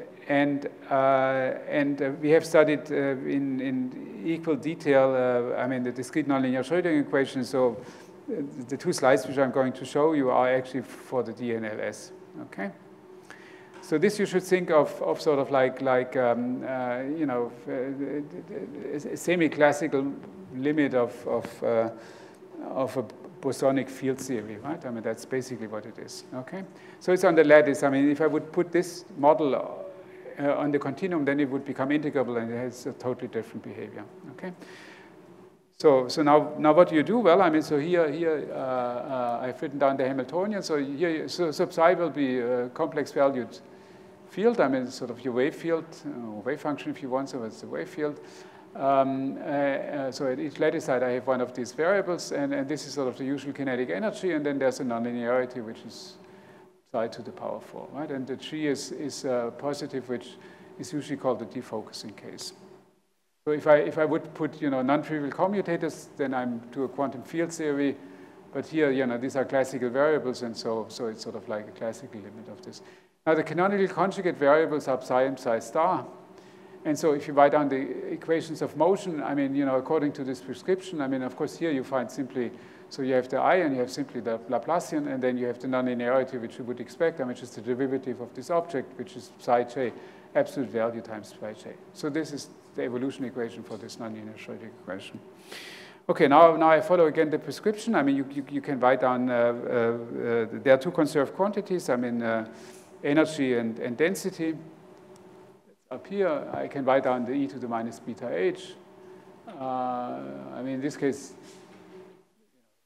they are a little bit coupled, so you have to work a little bit more on the phase diagram and things like this. But anyway, that's not very hard.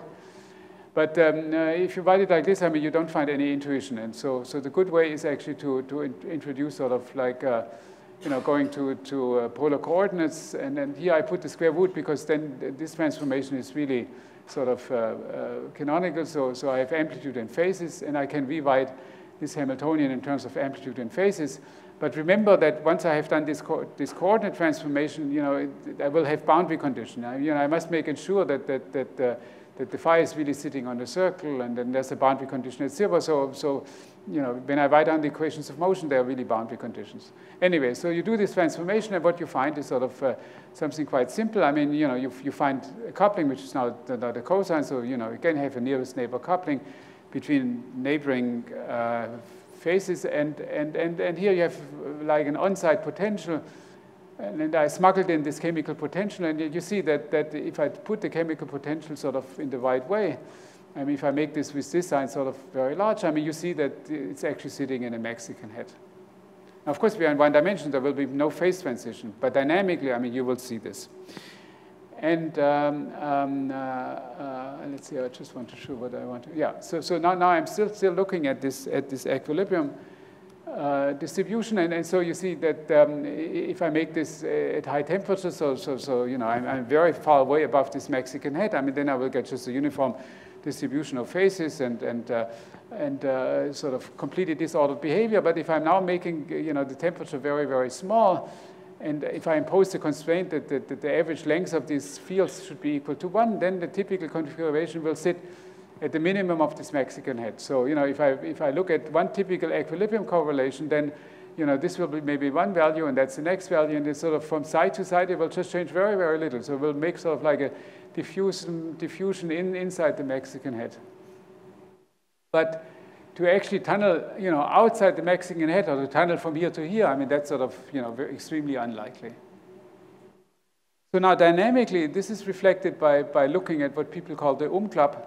And this is sort of basically saying that you know, I look at these phase differences, and you know, I look whenever the phase, so maybe I should show this. You see that, you know, the phases have this cosine potential, and so the Umklapp means that basically, you know, you know, it's sort of like an inverted cosine. So if I take this value to be plus minus phi, then I'm sort of going over the barrier in the Mexican head. I mean, okay, and so you see that. Yeah, so I have these Umklapp processes which sort of, if you define dynamically, means that I have this plus minus pi now, and of course there's nothing drastic happening. I mean, you know, it's just sort of continuing on the other side. But the point is that this event at small temperatures is extremely unlikely. And so what you discover is that when I look at phase differences at small temperatures, they will be almost conserved. So you see, your naive computation of conservation laws was certainly correct, but they completely missed this feature. And so the point is that the phase diagram is sort of slightly more interesting, namely if I'm going, so maybe not at zero temperature, but at some intermediate temperature, then I discover that the phase differences actually are almost conserved. You know, I mean, certainly, you know, I mean, of course, you know, they decay with a very, very slowly decaying exponential, but you know, the weight is so extremely small that, you know, it's way, way beyond what you can reach numerically. I mean, it's really, you know, it behaves just like a conserved quantity. Now, conserved quantity, basically, if I really want to make it conserved, you know, rather than sort of continuing periodically, I would just simply reflect at the two boundaries of my cosine potential. You see, what I would do is, if I really want to make the perfectly conserved model, I mean, what I would do is I have here this cosine, the inverted cosine, I mean, something like well, if I sort of maybe something like this, okay, and of course the Umklapp goes across, but then I can put here sort of infinite barrier and then simply let it reflect. And if I do this, then I get a model which has truly three conserved quantities, and it's this model which correctly describes sort of the low, I mean, not very low, but low temperature behavior, okay? So now I am in shape again, because, you know, that's exactly the type of unharmonic chains which I discussed. Of course, you know, slightly different variables, and then sort of, but the abstract structure is very similar. In particular, what I find is that there will be non-zero Trude weight. Okay, so now the prediction is that when I look at this discrete nonlinear Schrödinger equation, at high temperatures I will see the diffusive peaks, just as we have seen in the Bose-Hubbard model. But when I go to in the low temperatures, I mean, not very low, but low temperatures, then suddenly there will be like an extra conserved quantity, and these phase differences are conserved, and they produce for you sound peaks which are propagating. Okay, and so I think I now have, yes, so this is a numerical simulation, and so the origin is sitting somewhere over here, and here you see the sound peak propagating. And of course, I mean, you know, here it's just sort of one particular simulation. I mean, we analyze more precisely how this broadens, and you know, as you would expect from this theory, it broadens like t to the 2/3, and you look at the shape, and you find that it's very well approximated by, you know, what I called FKPC. I mean, this function which sort of has a decay which is somewhat faster than a Gaussian, and okay. So the predictions of you know, what we did for the classical system is also sort of verified in this particular system. Okay, so I think, anyway, it's not so bad. I'm a few minutes earlier. Maybe I didn't explain all the details, but let me sort of repeat maybe a little bit what I was trying to say. I mean, so what we would like to understand, you know, are these non-integrable, I mean, equilibrium time correlations in non-integrable quantum spin chains. And there's no question that when I look at high temperatures, or in particular at infinite temperatures, then I just will see the Gaussian peak. However, there's sort of like a way out. I mean, you know, I can sort of get, so for instance, one model which I think would be a good model if I look at an XXC chain with S different 1/2, so it becomes non-integrable, or maybe I can take also 1/2 chain, but I can sort of break it in a somewhat different way. I mean, introduce next nearest neighbor coupling. Then of course, you know, I still will have only sort of the naive two conservation laws. But when I put the parameters of the XXC model in such a way that I'm in the easy plane case, so you know, so the coupling has to be made in such a way that the phase differences want to basically move sort of in the plane orthogonal to the 3 direction, then this would be the candidate for having sort of like an extra almost conserved quantity. And then sort of KPC theory should apply, and what you should see are propagating sound peaks. If you're lucky, I mean, they should have the KPC behavior. You know, actually, Christian actually did simulations, and I mean, of course, he does find structures which are actually sort of like sound peaks. They are expanding in time, but they are not really sharply peaked. I mean, you know, what we see currently in the numerical simulations is that we have a reasonably well-defined sort of, you know, maybe I should explain this. You know, but what we see in the simulation, of course, I mean, we do have here sort of a cutoff, I mean, which goes like CT, minus CT, and plus CT.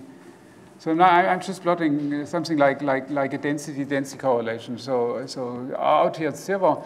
And then we have some peaks over here, but then, you know, we have sort of like whatever Friedel oscillations or some oscillations in the middle, and it looks like this. So I mean, you know, we do have sort of something which is ballistic. I mean, that's the first step, but the ballistic, so there is definitely a ballistic component, but the ballistic component so far cannot be really connected to you know, a sharp sound peak, and even less to a 2/3 exponent, and even less to KPC scaling function.